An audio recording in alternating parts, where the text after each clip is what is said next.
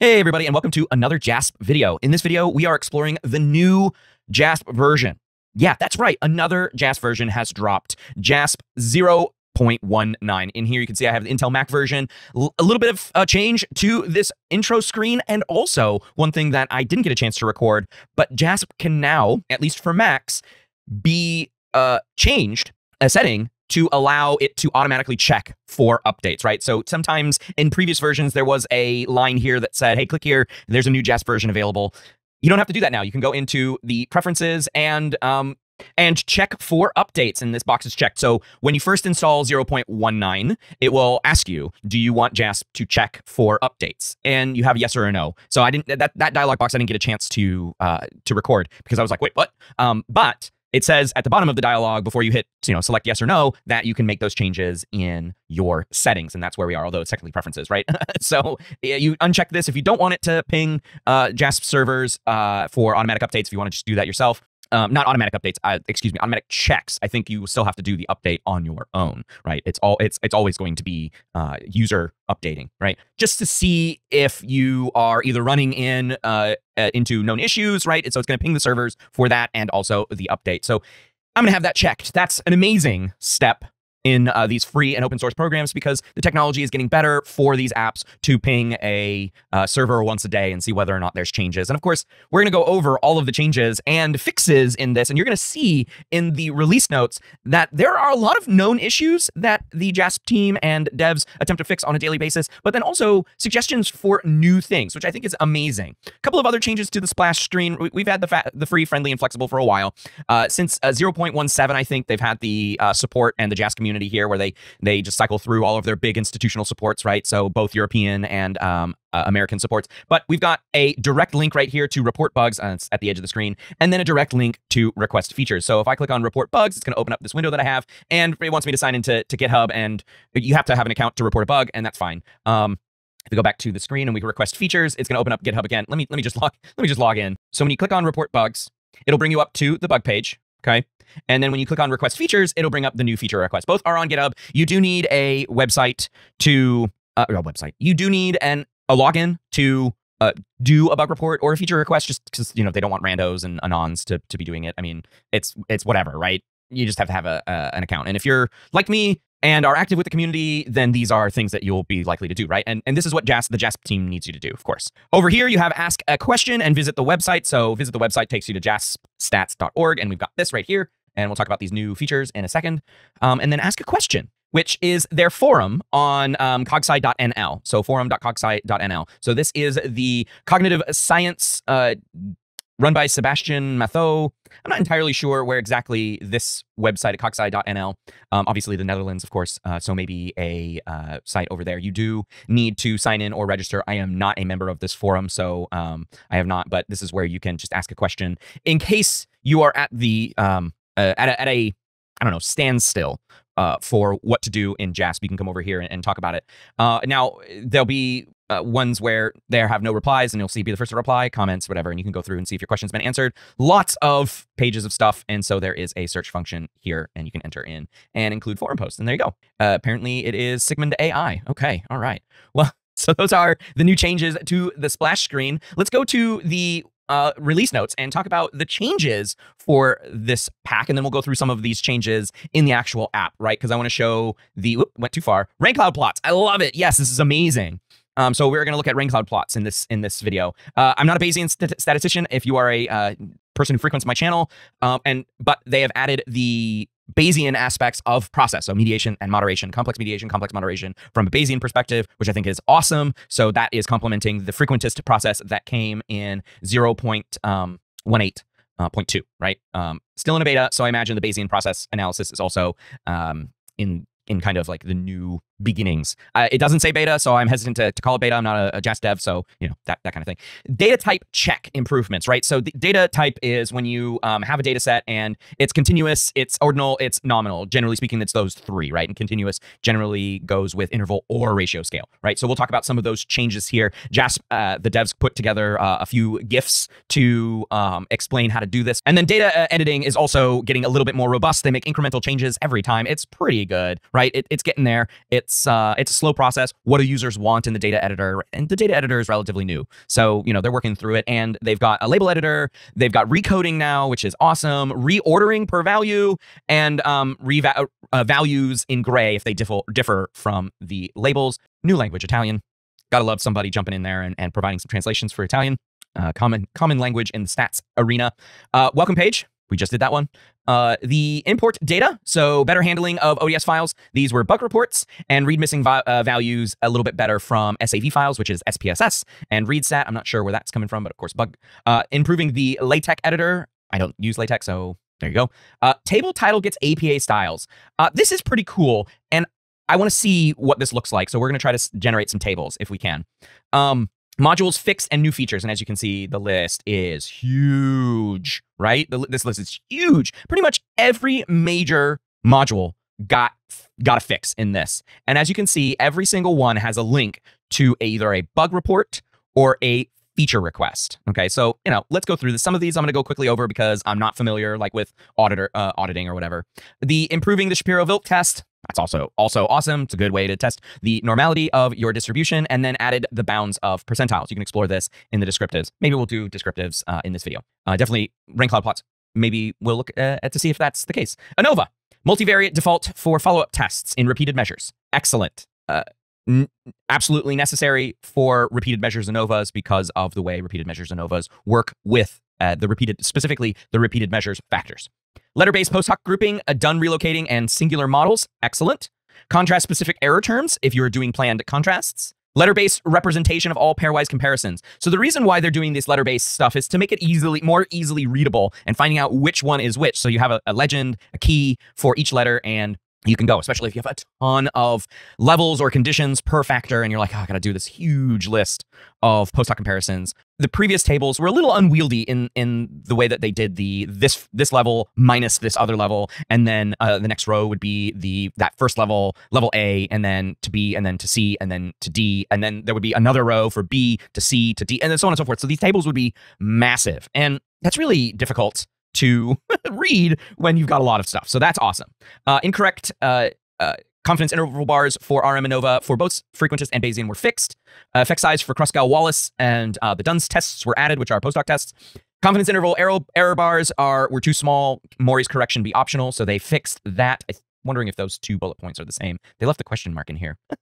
Repeated measures ANOVA. It looks like a lot of RM stuff was fixed here. Allow interactions within, between, and marginal means. That's a great addition because it's obviously necessary. Duns post hoc non-functional, so they fixed that. Option to only compute and display relevant post hocs, right? So clicking through the ANOVA to do that.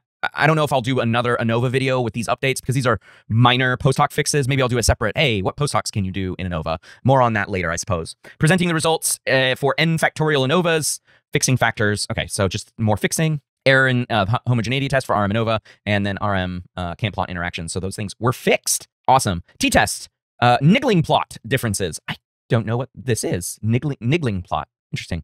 But they fixed it for both frequentist and Bayesian paired t-test. Confidence were fixed. Confidence intervals for Wilcoxon were fixed. Abbreviated Mann-Whitney-U statistics. I guess wordy. The Wilcoxon test won't run with ordinal data, but with scale, so I assume they fixed that. Mixed model fixed, so I'm going to jump over that. Process fixed. So remember, process is in beta, and I'm assuming that it is still titled with beta. And if we take a look over here, let's see, process. Yeah, it's still labeled with beta right here. So we're still making changes to it, right? So this, I would imagine, is for the frequentist rather than the Bayesian one, but I guess Bayesian process model estimated with failed Lavon things. Okay. Well, there's a link to something there. Bootstrap percentile intervals, fix those. Fix short variable names, added covariance. That's for mediators and mediator interaction terms.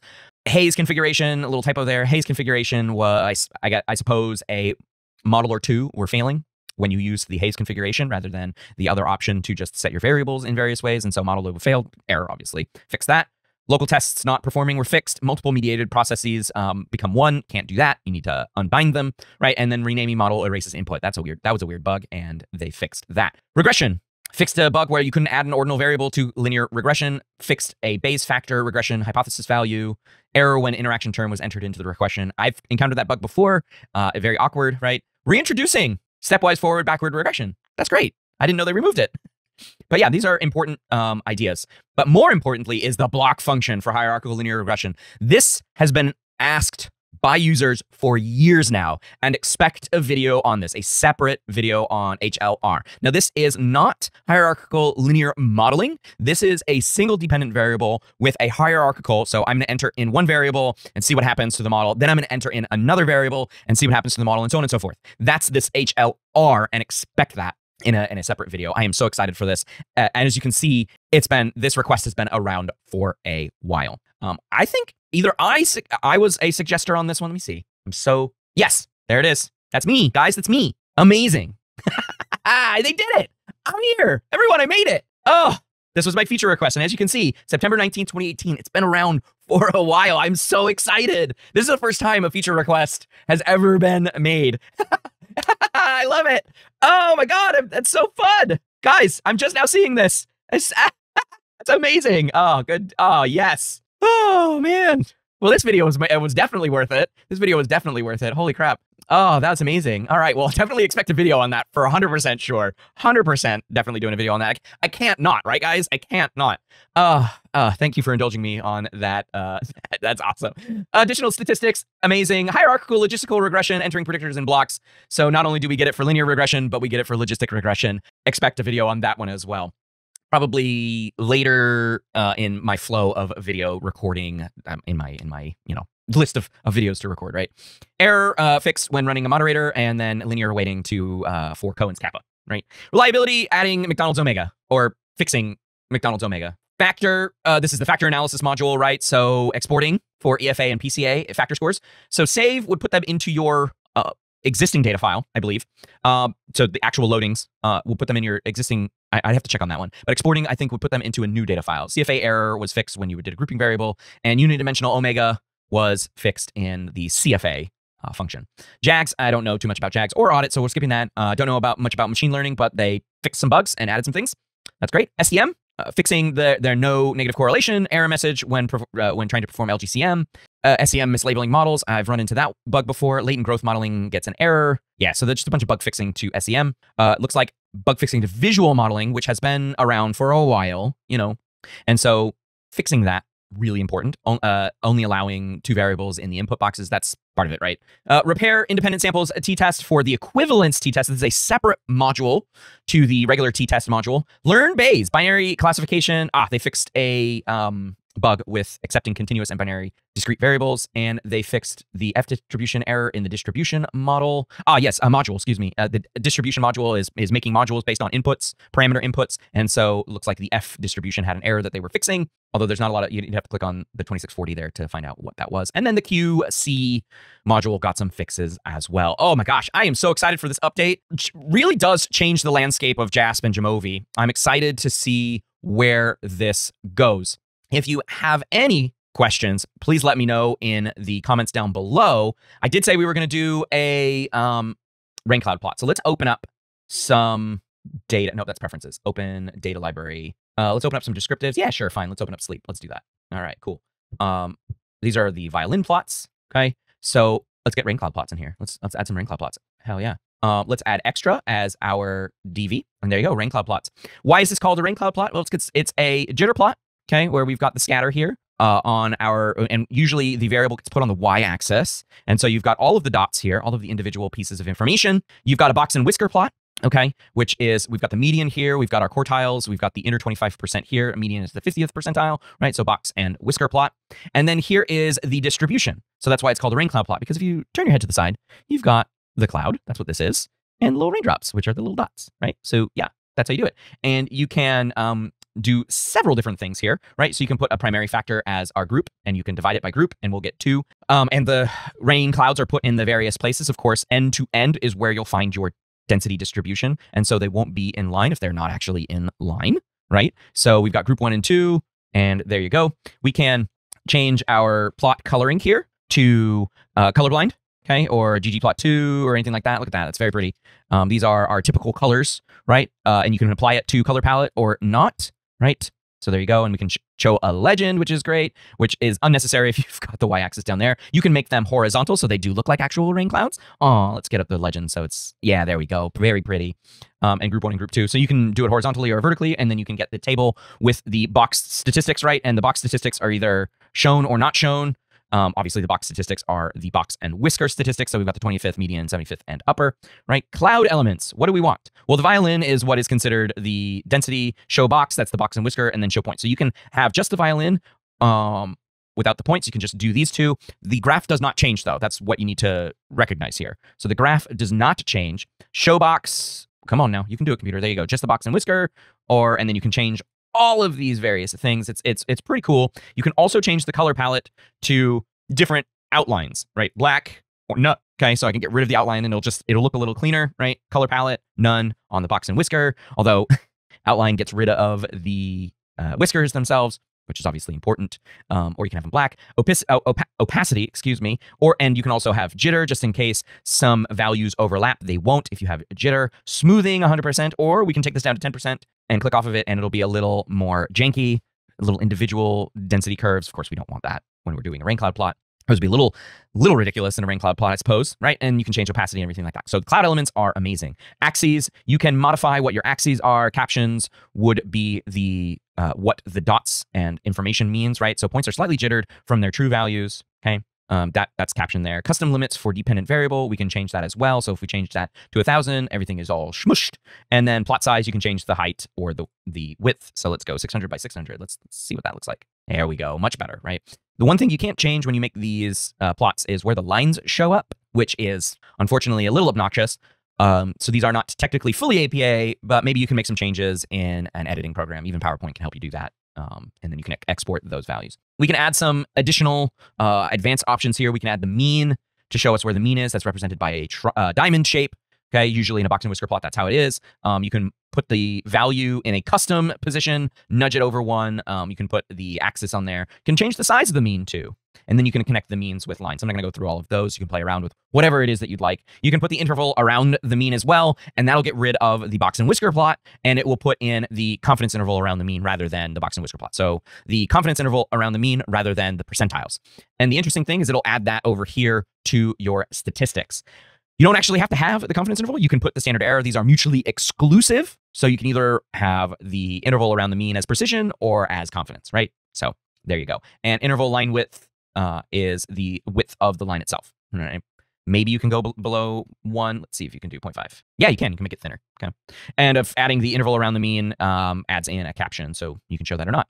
Custom cloud orientation. So this is all ggplot2 stuff, and you can change the language or in the code itself, right? If we go up here, this is all like rain cloud ggplot stuff. And so if we change this information in here, 00AE96, all of these right here is represented by this information, right? ABC are our clouds, right? RRR is our orientation because I made it this. If we change that to horizontal plot, we get rid of that. Make it the, oh, it didn't change that. Orientation RR. Oh, interesting. Okay. I guess I could be incorrect about that. List RRR. I'm not entirely sure where that RRR is. But anyways, these are the code boxes that you can manage. And of course, if you need help, you can click on the eyes to get marked. I guess it's just a tooltip. You have hover over it. Okay. Specify a hex code. Custom orientation. L or R. Yeah, so if we change this to L, it's L, L, L. Okay, maybe not. I don't know what happened there. Oh, apply custom orientation. That's gonna, there we go. Got to click the box. Still can't change it. Okay, I'm not sure what I'm doing wrong here, but that's all right. Anyways, if you read over it, it says, per default, all violins are right of the boxes. To customize this, specify L or R for each cloud. Apply the custom orientation sets. Point nudge to 0, 0. Yeah, it says, yeah, custom orientation, point nudge set to 0. Yeah, I'm not entirely sure why an L isn't. I can't type in anything there. Huh. I might be doing something wrong. Let me know in the comments down below. All right. So that's the one thing that I wanted to include in this video is rain cloud plots because they're fun, right? I'm not going to do a separate video on rain cloud plots. They're a fun plot. And you're going to see them more often now too with this functionality because they're a great way to show. Oh, look at that. The nudge went down to 0 here. So we've got the mean in all of them, but it doesn't. Yeah, there's an issue here with the custom orientation. That's a bit of a bummer. I wish this went out. By the way, it's kind of ridiculous. In any case, that is all of the new changes in 0.19. That is rain cloud plots. My suggestion finally got into the app, and I'm super happy about that. Expect a video on that in the near future. Thanks so much for watching this video. Leave your comments, suggestions, or other questions down below. Thanks for watching. Bye.